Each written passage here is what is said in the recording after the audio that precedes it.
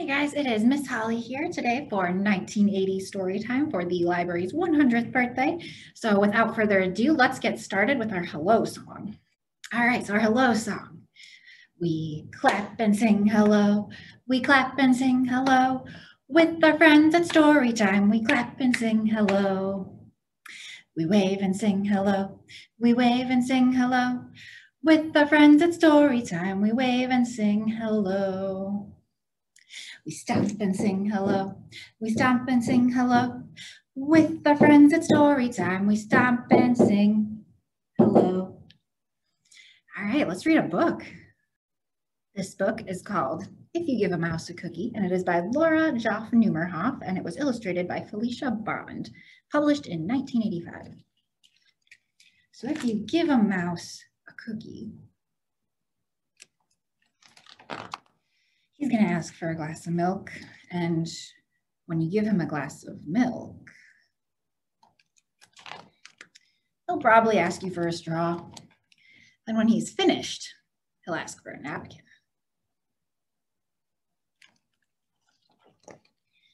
Then he'll want to look in the mirror and make sure he doesn't have a milk mustache.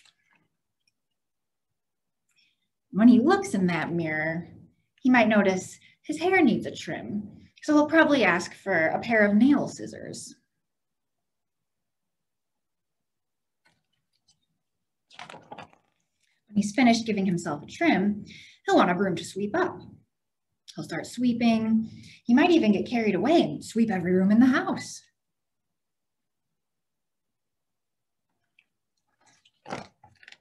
He may even end up washing all the floors as well. When he's done, he'll probably want to take a nap.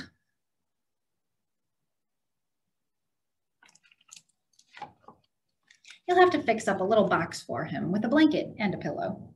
He'll crawl in, make himself comfortable, and fluff the pillow a few times.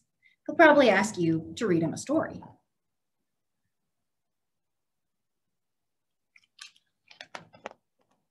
So you'll read to him from one of your books, and he'll ask to see the pictures.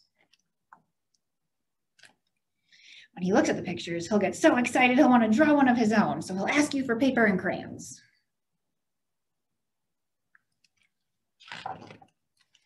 He'll draw a picture. When the picture's finished, he'll want to sign his name with a pen. Then he'll want to hang his picture on your refrigerator, which means he will need Scotch tape. He'll hang up his drawing and stand back to look at it. Looking at the refrigerator will remind him that he's thirsty. So he'll ask for a glass of milk. And chances are, if he asks for a glass of milk, what do you think he's going to want with that milk? He's going to want a cookie to go with it. And that is the end of If You Give a Mouse a Cookie. All right, so we're going to do a little rhyme called Little Clapping Mouse. There's a lot of mice in our books today, so behind the tree and under the house, there lived a teeny tiny mouse. She loved to sing. She loved to tap. Most of all, she loved to clap. She clapped all night. She clapped all day. She clapped to frighten the cat away. Oh my gosh. We scared the cat away. Let's do it one more time. Behind the tree and under the house, there lived a teeny tiny mouse. She loved to sing. She loved to tap. Most of all, she loved to clap. She clapped all day. She clapped all night. She clapped to frighten the cat away. Good job. I think you scared the cat away. So let's read a book. This book is called Mouse Paint, and it is by Ellen Stoll Walsh.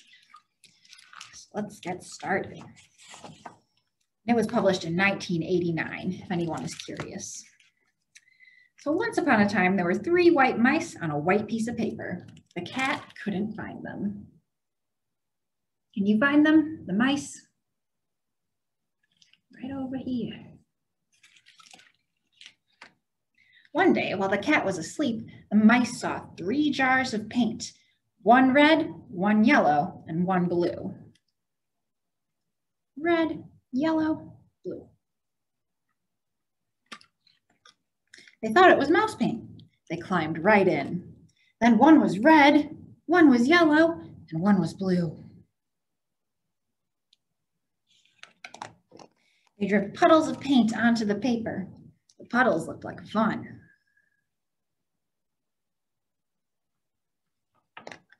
Red Mouse stepped into a yellow puddle, then did a little dance.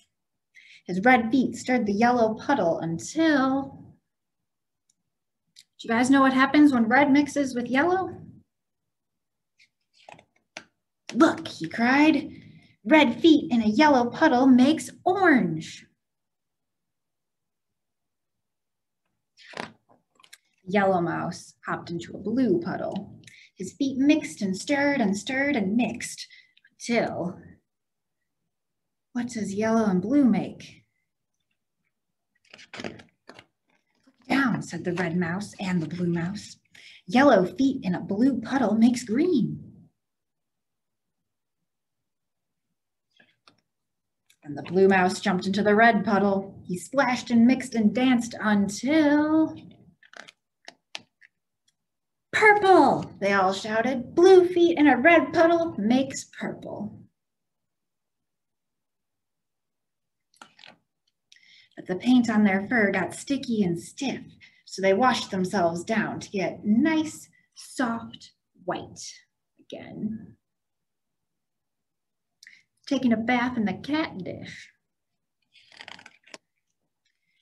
And they painted the paper instead. They painted 1 part red, right over here, and 1 part here yellow, and 1 part was blue. And they mixed red and yellow to paint an orange part over here, yellow and blue to paint a green part, and blue and red to paint a purple part over here. But they left some white because of the cat. And that is the end of mouse paint. All right, so now we are going to do a flannel board story called Animals Should Definitely Not Wear Clothing. That is by Judy Barrett. So animals, as we know, should definitely not wear clothing because it would be disastrous for a porcupine. A porcupine in a sweater. And because a camel might wear it in the wrong places. 2 hats on the camel's back. And a snake would lose it. Clothes would fall right off. Because a mouse would get lost, I think. Do you see the mouse? See his little feet? He got lost in the hat. And a sheep might just find it terribly hot because, as we know, wool comes from a sheep, so sheeps are already wearing clothes. What else? It would just be very messy for a pig, I think. And it might make life just a little bit hard for a hen. Look at this. Crazy hen. And a kangaroo would just find it quite unnecessary.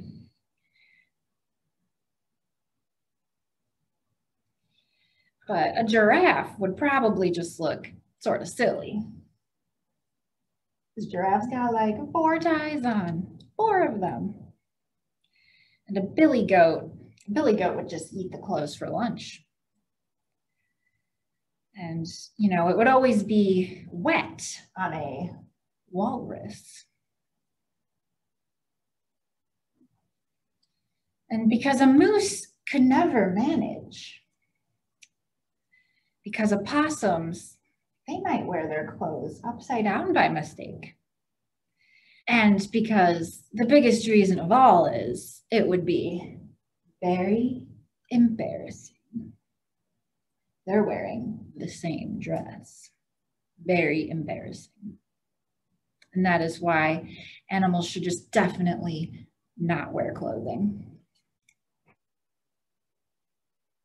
So this book is for all my gardener friends out there. This is called Planting a Rainbow by Lois Ellert, and it came out in 1988. So every year, Mom and I plant a rainbow.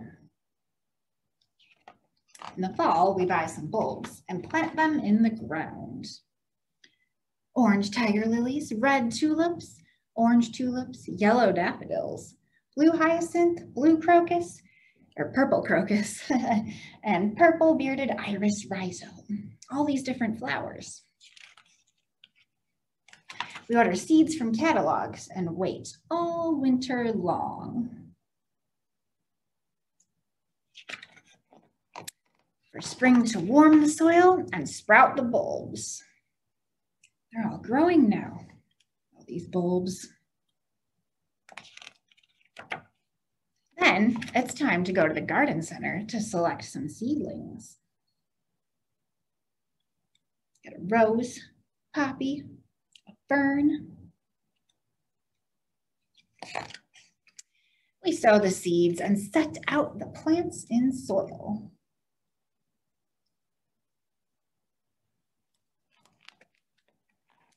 Watch the rainbow grow. Look at all these plants. So many different colors. And grow.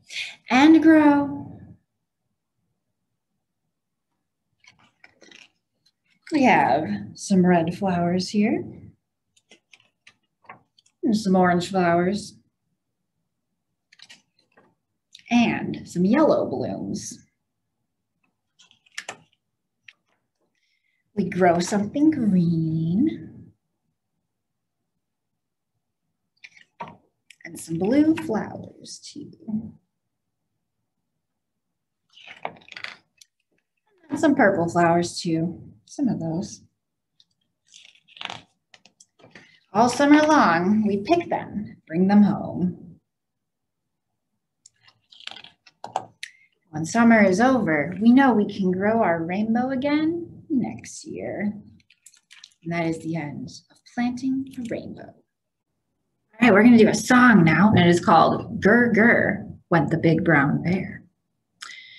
Gur Gur went the big brown bear one day. Gur Gur went the big brown bear. Gur Gur went the big brown bear one day, and they all went gur gur gur. But we know bears go huggy huggy hug, huggy huggy hug, huggy huggy hug. We know bears go huggy huggy hug. They don't go gur gur gur. Slow, slow went the little green turtle one day. Slow, slow went the little green turtle. Slow, slow went the little green turtle one day, and they all went slow, slow, slow. But we know turtles go cowabunga dude, cowabunga dude, cowabunga dude. We know that turtles go cowabunga dude. They don't go slow, slow, slow.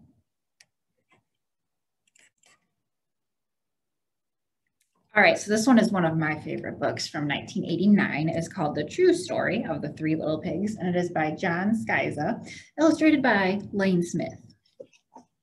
So everyone knows the story of the Three Little Pigs, or at least they think they do. But I'll let you in on a little secret. Nobody knows the real story because nobody has heard my side of the story. And there's no pictures. It's not that fun. Not yet. But I am the wolf. Alexander T. Wolf. You can call me Al. I don't know how this big bad wolf thing got started, but it's all wrong. Maybe it's because of our diet.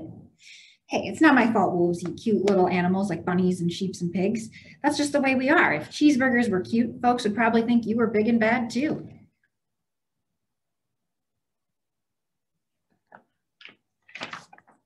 But like I was saying, the whole big bad wolf thing is all wrong.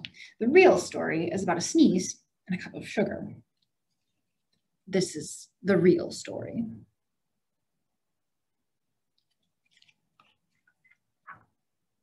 Way back in Once Upon a Time, I was making a birthday cake for my dear old granny.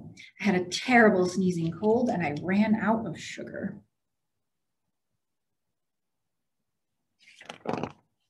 So I walked down the street to ask my neighbor for a cup of sugar. Now, this neighbor was a pig, and he wasn't too bright either. He had built his whole house out of straw. Can you believe it? I mean, who in his right mind would build a house of straw?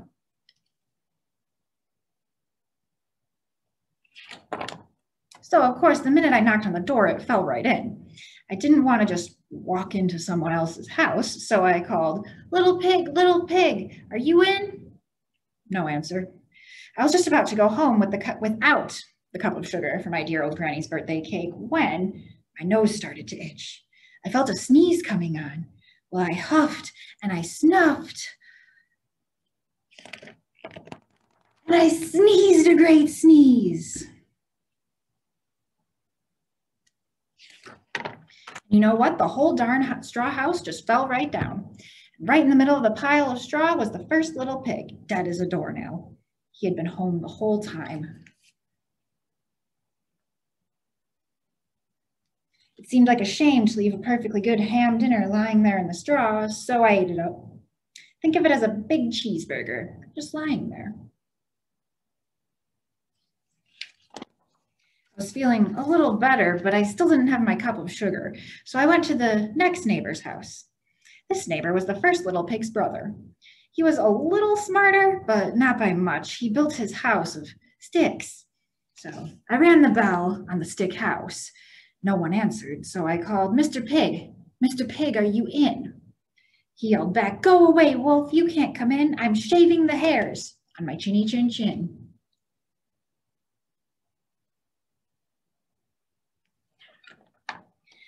I had just grabbed the doorknob when I felt another sneeze coming on. I huffed and I snuffed and I tried to cover my mouth, but I sneezed a great sneeze. You're not going to believe it, but the guy's house fell down, just like his brother's. When the dust cleared, there was the second little pig, dead as a doornail, wolf's honor. Now, you know food will spoil if you just leave it out in the open, so I did the only thing there was to do. I had dinner again. Think of it as a second helping. I was already getting awfully full, but my cold was feeling a little better, and since I didn't have that cup of sugar for my dear old granny's birthday cake, I went to the next house.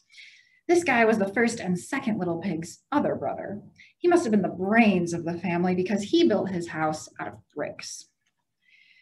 I knocked on the brick house. No answer. I called, Mr. Pig, are you in? And do you know what that rude little porker answered? Get out of here, wolf. Don't bother me again.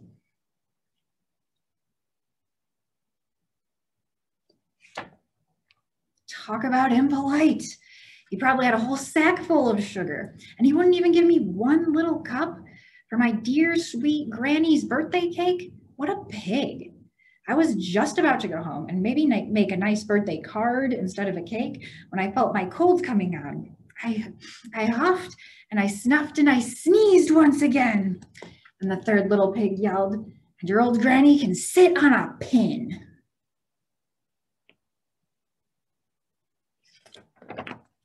Now, I'm usually a pretty calm fellow, but when someone talks about my granny like that, I go crazy.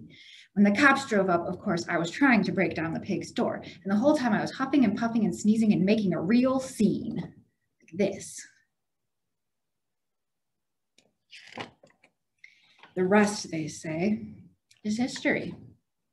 The big bad wolf. The news reporters found out about the 2 big pigs I had for dinner. They figured a sick guy going to borrow a cup of sugar wasn't very exciting, so they jazzed up their story with all of that huff and puff and blow your house down, and they made me the big bad wolf. And that's it. That's the real story. I was framed. But maybe you could loan me a cup of sugar? And that is the end of the true story of the 3 little pigs. All right, so what else were kids reading in the 1980s? Well, there's one book I did not include in Storytime just because we ran out of time, but We're Going on a Bear Hunt. It's published in the 80s. And you might be familiar with this picture book as well. It is by Jan Brett, The Mitten.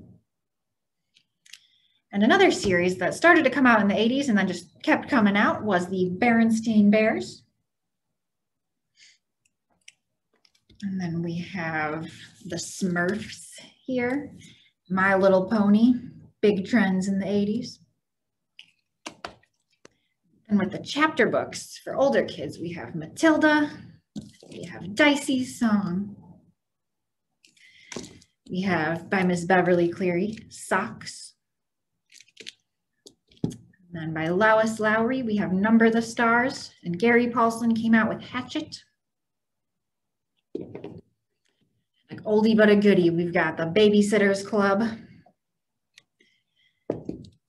Kiki's Delivery Service, the Choose Your Own Adventure books that came out in the 80s, and those just kept going. And another classic, had a lot of controversy, Scary Stories to Tell in the Dark. So that is what kids were reading in the 1980s. We clap goodbye like this. We clap goodbye like this. With our friends at Storytime, we clap goodbye like this. We wave goodbye like this. We wave goodbye like this. With our friends at Storytime, we wave goodbye like this. We stomp goodbye like this.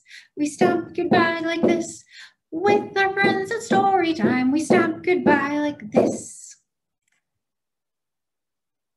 All right, guys, thanks for coming to my special 1980s story time for the library's 100th birthday. I will see you next month for the 1990s story time. Bye.